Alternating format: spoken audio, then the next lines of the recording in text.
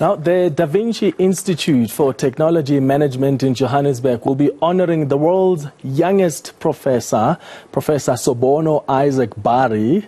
Bari specializes in maths and science, and according to reports, the 9-year-old Asian American started solving PhD level questions at 3 years old. He's also an author and has been nominated for a Nobel Prize. The young professor joins us now via Zoom, as well as the chairman of Da Vinci Institute, Sechaba Motsielwa.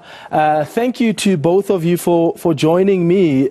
Let me start with you, Professor Isaac Bari. I mean, you are the youngest professor in the world. You are an author. You got your first salary, I understand, at the age of 7.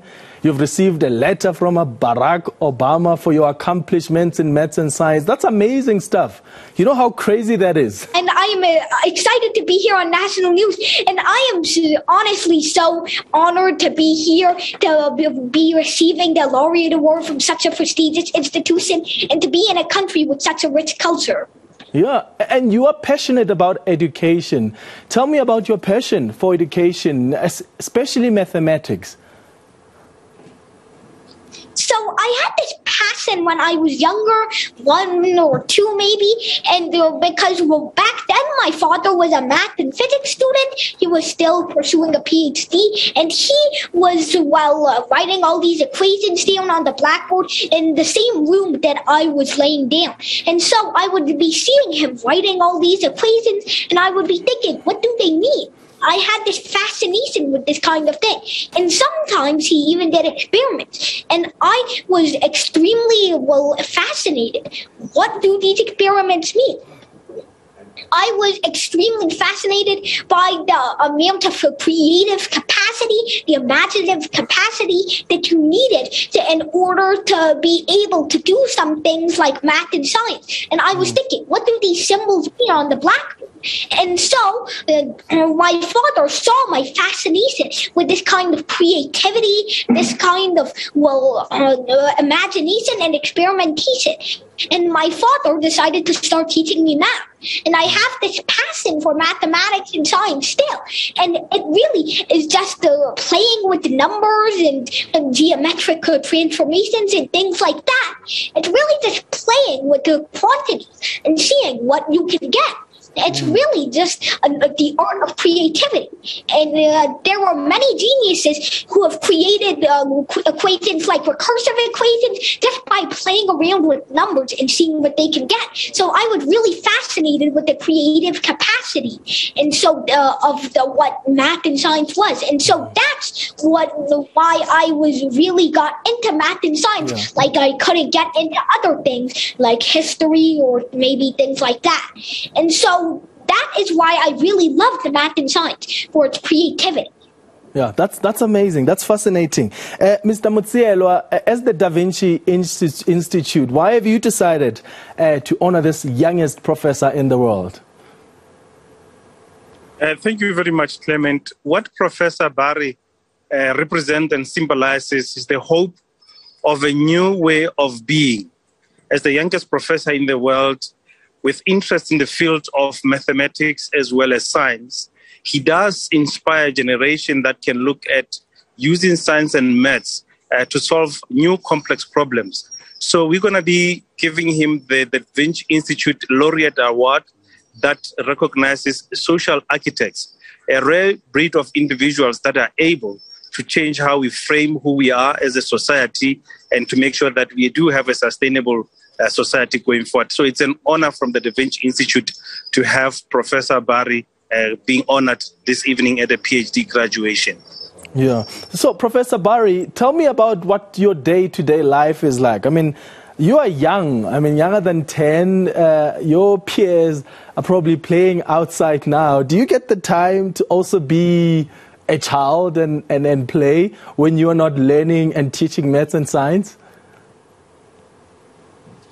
Well, I feel like playing is something that even geniuses get to do. Recreation is something that even the best of the best need sometime one or another. And so, yes, I do recreate sometimes. Of course I do. I mean, everybody has to. I think that it's weird if you don't recreate because you are not training your social skills, and you're missing out the chance to exercise, and you honestly are not just going outside and playing and relaxing. And that kind of thing isn't necessary. Even everywhere you need to be recreative, and also really gets you energetic when you do that kind of thing. So I played chess, I play basketball, I bike, and of course I recreate and play games. So I think that it's very important to do something like recreation and doing things like that. And sometimes it can make you energetic. And I think that it's honestly just a really weird thing to not do it in general. I don't know who wouldn't do it because I feel like it's just like a necessary thing to be able to play outside, to be able to relax, to be able to let it all out when you're under stress. I think that should be an ability every person should have. Yeah. I mean, I want to ask you, Prof, what you want to be when you wake up, when you grow up, but already you're a professor, already you are an author, already you are being recognized by credible institutions like the Da Vinci Institute. You have received letters from world leaders like Barack Obama. So what is it that you still want to achieve?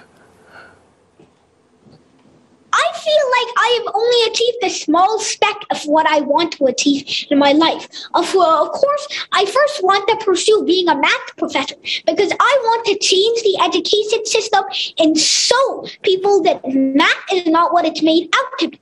Math is rather not just a boring set of equations, but being able to play with numbers, the capacity to be creative, to throw around things like numbers, and to be able to use these kinds of things and connect these ideas in ways that never seemed possible before. To just play around with things and then make advanced inferences from them.